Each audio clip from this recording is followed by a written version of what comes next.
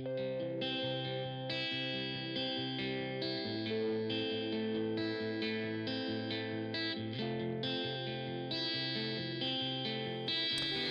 is a podcast by WellHouse Church, where we take a closer look and dig a little deeper into this week's sermon. What's going on, Bible nerds? We're talking about Jesus is the Good Shepherd, so let's take a closer look.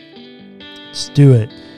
These metaphors sometimes are hard for me because the ancient world is so different than our world. Yeah. Like, I got to be honest, I don't know anything about being a shepherd. Like, that's not a metaphor I really have. I know they take care of sheep. I know a few stories about how they would do that. But, like, as far as me putting my eyes on somebody being a sheep herder, a shepherd, I don't really have much of a construct for that. Right. So you got to think about what constructs do you have that are similar. Cattle, I got a concept for that one. Right. Just because of where we grew up. But... and it's only in that construct of the metaphor that I understand what Jesus says about a gate, which is what the whole conversation in John 10 is actually set up by, is that there's sheep, a shepherd, a gate, and a gatekeeper. And these four elements are there, and there's an honest way to do things, there's an honest way to do business, and there's a terrible way to do business. That's the setup of the first, 5 verses of John 10. That whole idea of, I'm the gate, I'm here. Anybody that's come before me is a bandit. They're not doing it right. This is not good business construct, right? This is not a good structure of business. This is not how you do it. And you get this weird thing. At the end of verse 6, Jesus used this figure of speech with them, but they did not understand what he was saying to them. Once again, it's the whole parable thing, right? Right. But that's what he's doing. He's setting it up, saying, there's an honest way to do things and a dishonest way to do things. In as much as he's trying to reveal in that moment. So then they come back, and they're like, we don't understand. So then he says... so again, Jesus said to them, "Very truly I tell you, I am the gate for the sheep. All who came before me are thieves and bandits, but the sheep did not listen to them. I am the gate. Whoever enters by me will be saved and will come in and go out and find pasture." So let me ask you a question. In any narrative like that, where there's sheep and you have a person who owns the sheep, an honest kind of person that does business a certain way, or bandits and thieves, who do you want to be? You want to be gate and... you want to be the person that's doing it right. Yeah. Correct? I mean, they have more, right? Because they own all of them. You may steal a few. So Jesus has clearly put himself in the superior position in the story. Right. I mean, he just jumps right out there, and he's the best that there is to offer. But when he says, all who came before me were bandits or thieves, what kind of people do you think he's talking about?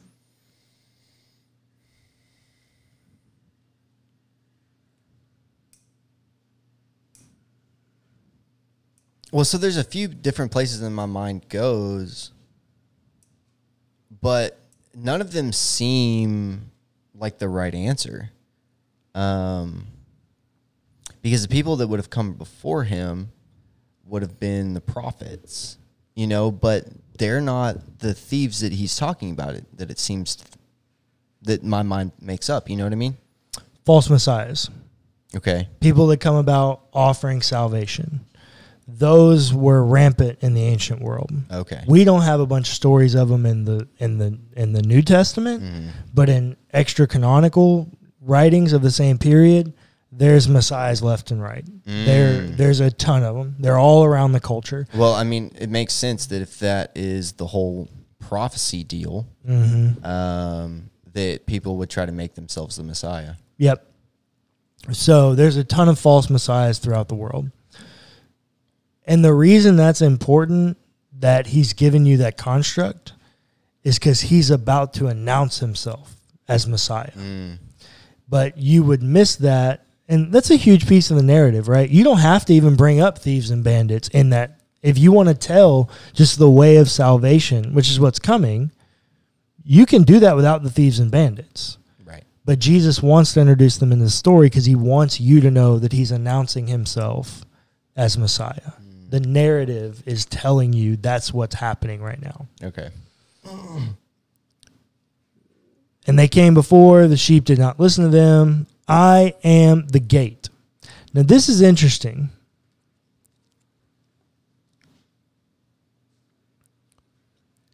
Jesus announces himself as two pieces of the story. Because here in a minute, he's going to announce himself as the good shepherd. But right now, he's the gate. Why is it important that Jesus is the gate? Well, that goes back to John 3. No, John 4, I'm sorry. That you can't get to the Father any other way than him. Okay, yes. So, by Jesus being the gate, what does it allow God the Father to play in the story? It allows God to be the telos, the end goal, right? No. In the story of the characters you have, it allows God to be the gatekeeper, Okay. the one who opens and closes the gate. So Jesus still gets the way, right? Because he still controls the flow, who can get in and out. But by Jesus taking on the role of the gate, it allows God the Father to play the role of the gatekeeper, which is important because we're not going to come back to this metaphor as we go through and Jesus explains this. Okay. And then you have the sheep. So who are the sheep? It's obviously us. Okay. So Jesus says in verse 9, I am the gate. Whoever enters by me will be saved and will come in and go out and find pasture. So there are two things here. The metaphor of going in and coming out.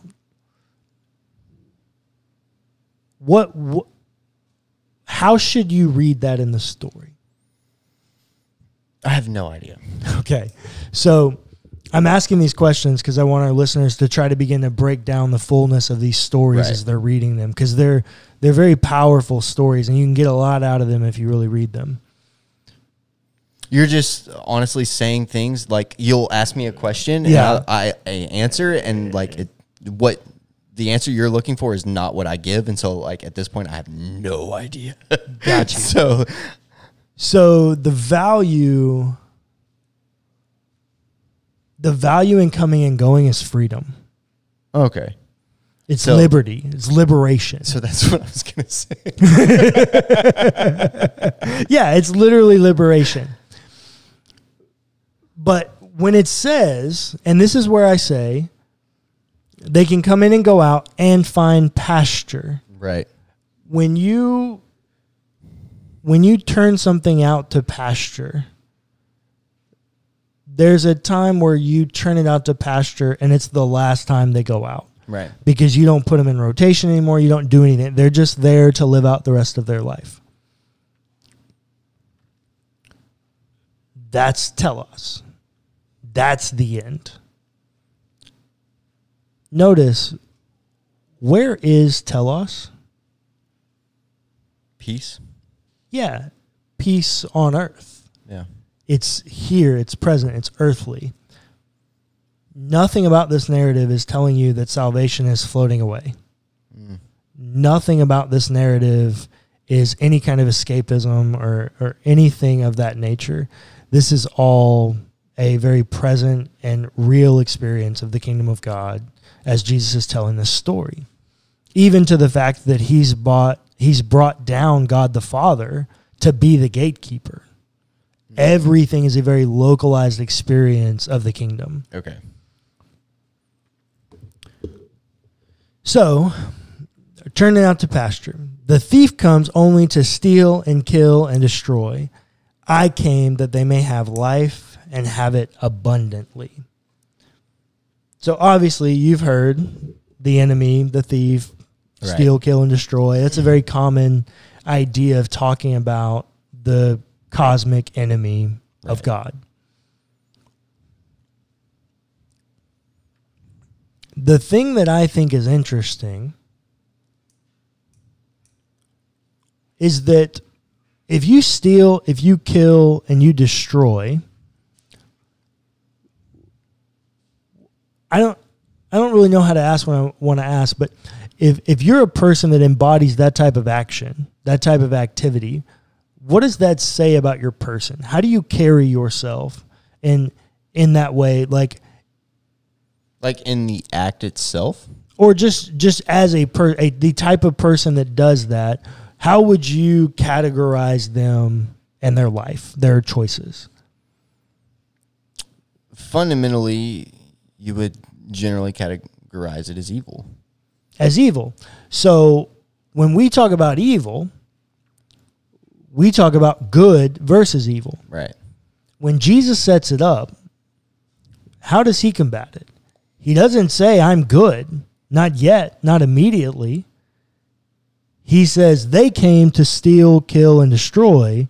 I came to offer life. Jesus personifies death. All of the brokenness in the world. And this is really important because in John 3, Jesus says, for God so loved the world, right? World there is encompassing of sin. By putting these three categories of steal, kill, and destroy, and then comparing them to life, Jesus has personified death. All of these now get classified as death because he's contrasting it with life. That's important as the story builds because all of life becomes death. All of your experience becomes death, which is important because the thing we're going to talk about next week is resurrection. Right. When Jesus resurrects, he conquers death. Right. And therefore conquers all of the pain and trauma that you see in the world. Yeah. You see how this is happening? Yeah. Okay. And then he says, so in saying I came that they may have life and have it abundantly.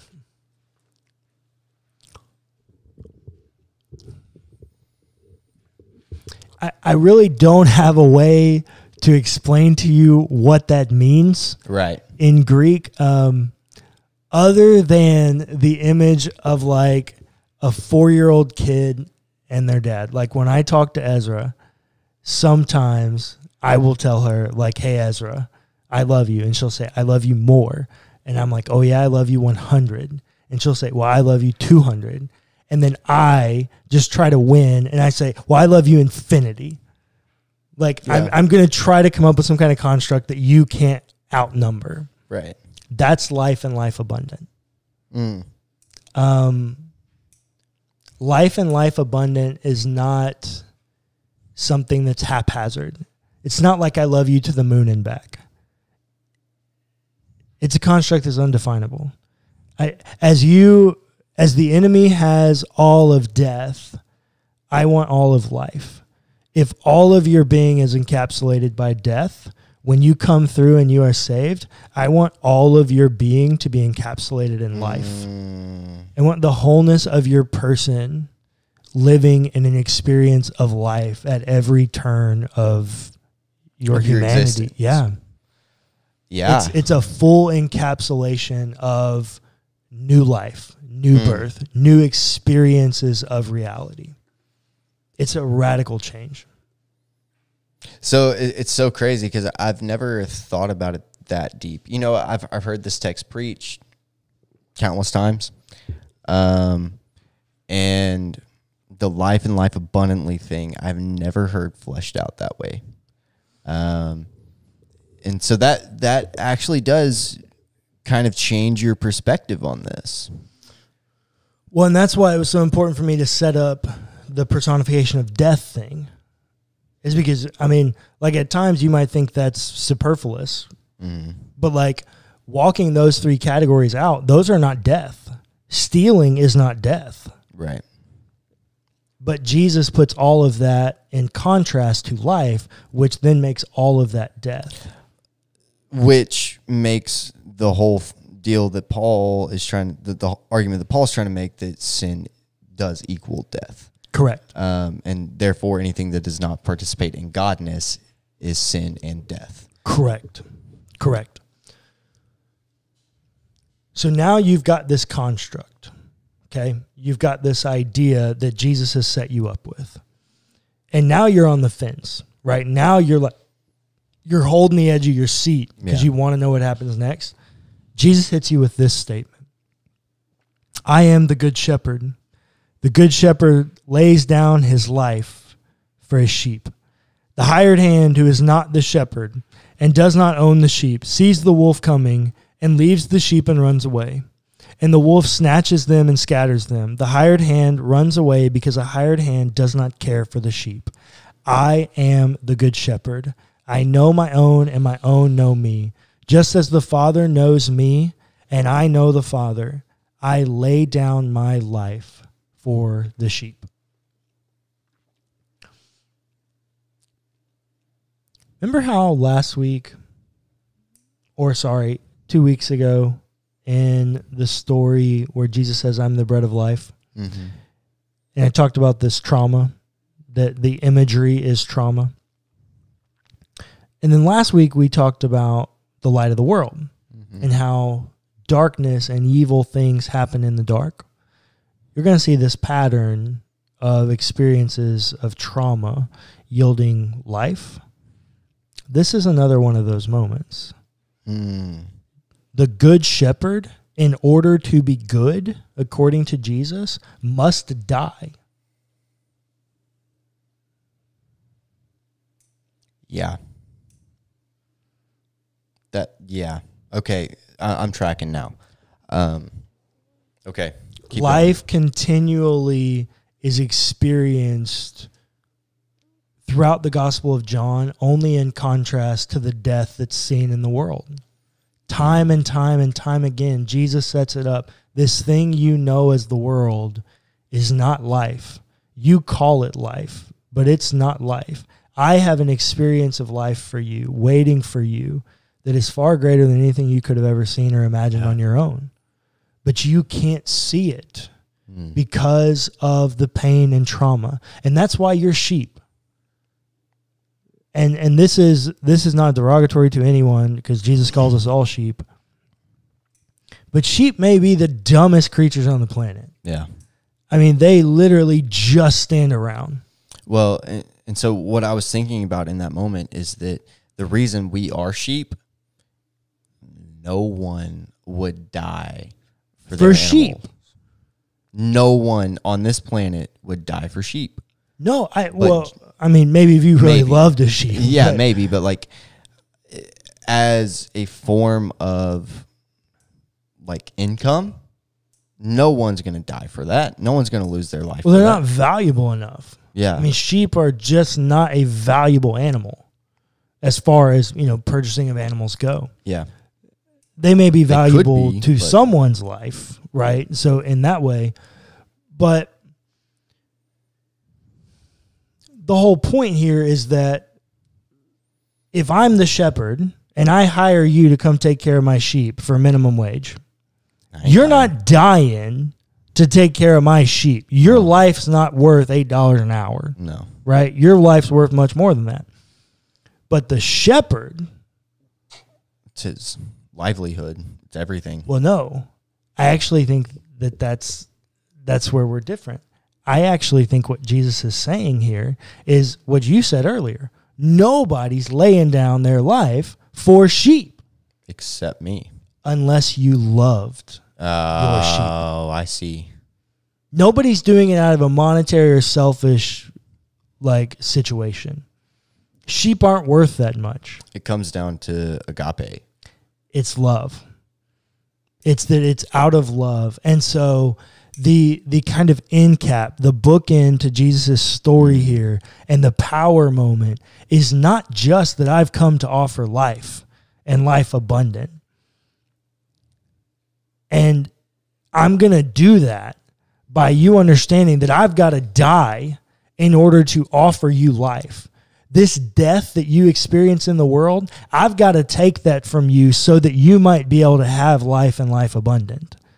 But on top of that, the bookend is that, hey, I do all of this because I love you.